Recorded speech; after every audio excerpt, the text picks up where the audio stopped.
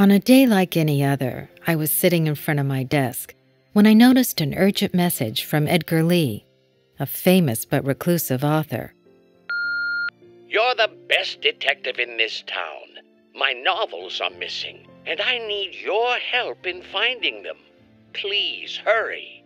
When I was little, I would sit under a tree on sunny mornings and read Edgar's novels for hours.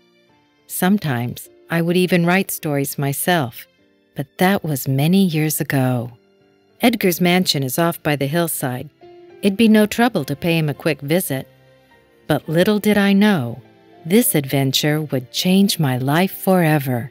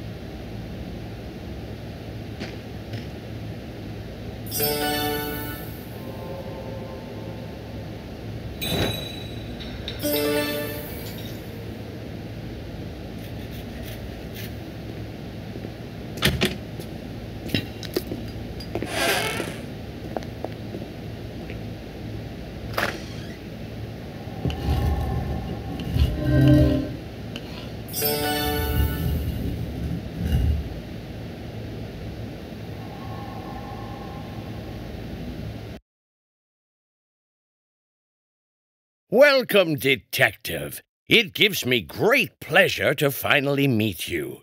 Oh, don't mind my sweater, by the way. It frizzles up every time I transport to your world. The enchanted machine behind me takes me to a whole new place filled with wonders.